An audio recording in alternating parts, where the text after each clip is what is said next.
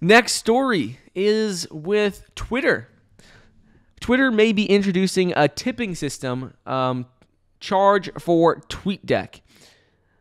Right now, Twitter is looking at multiple ways to become less dependent on targeted ads.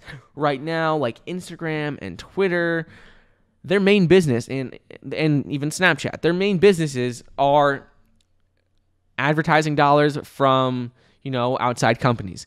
And Twitter does not want to be as dependent on these targeted ads. So right now, several teams at Twitter are apparently in the early stages and working and researching on figuring out different approaches of how they can monetize the platform, whether that's through subscriptions or a tipping system where you'd pay people you follow for like exclusive content, like similar to a Patreon where you could, if you follow someone on Twitter, they want to post exclusive content, you could pay them as either a monthly fee or just tip them.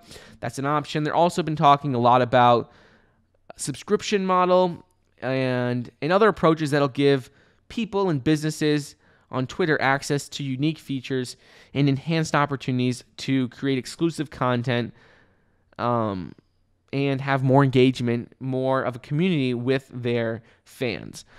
This will be interesting to see what happens here. It sounds like it's similar to what's on TikTok. When people go live, you can tip on TikTok with, prizes. But we haven't really seen this with a text-based platform yet. Facebook has done, a subscription model for its creators' pages. They also have ads in for the videos.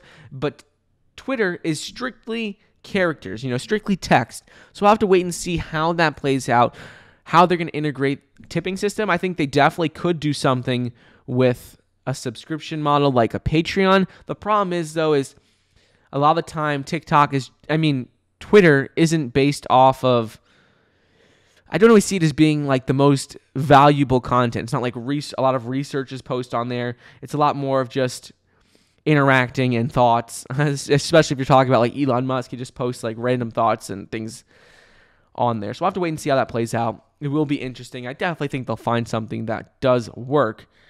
We'll have to wait and see.